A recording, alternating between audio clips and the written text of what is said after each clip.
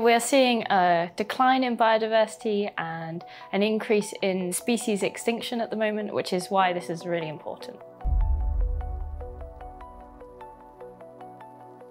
So environmental DNA, or eDNA, is genetic material shed by plants and animals and fungi into the air in the form of cells or skin or hair, spores, even pollen, and we're able to capture them in different types of samples, in different types of medium, and then use this as a measure of the biodiversity in the area. This is a really valuable technique for biodiversity monitoring because it's non-invasive, so it doesn't involve a person kind of going into a habitat, or it doesn't beyond leaving a sampler there, but it's really timely due to the current biodiversity decline that we're seeing. And it's really valuable for things like monitoring the success of a species introduction to an area as well. So these methods give us scope to detect invasive species, endangered species, and there's also scope beyond the biodiversity side of things to measure diseases. So different pathogens in the air, we can also detect those, and it could be used as some sort of early warning system as well. So this is a fairly established technique in aquatic environments and taking water samples, for example. And one example of this in practice is where ecologists can go out and do an ecological survey of a habitat, take a water sample, then this can be analysed for eDNA, and it can tell you whether or not that a great crested newt is in that environment, for example. So that's kind of for aquatic environments, and then the techniques are much newer in the sense of measuring airborne eDNA. So there's lots of scope and potential, and also many questions to answer in the sense of airborne environments, but there's lots of research going on in this area.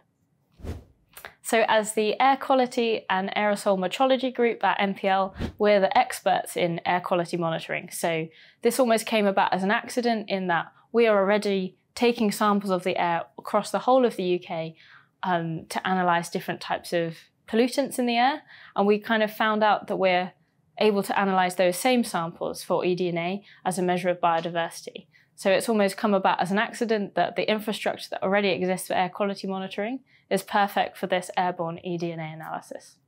So some preliminary studies of these air quality filters that we received showed that we were able to detect over 180 species of plants and animals and fungi just from a couple of samples that hadn't necessarily been stored in any particular conditions.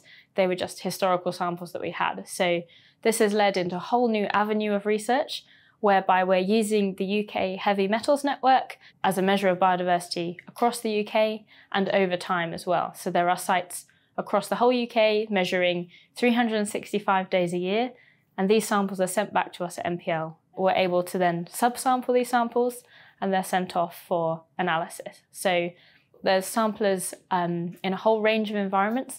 Some are in industrial locations or rural settings and urban settings as well. So we can get a measure of biodiversity across lots of different environments.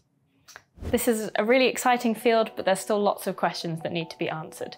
One of which is when we get a kind of account of a species on our sample, we currently don't know how far away that species might have been from where it was detected or how long ago it was there. So there's lots of research to do in this area, but if we can understand how big the particles are that we're collecting or what form they're in, it might help us to answer that question.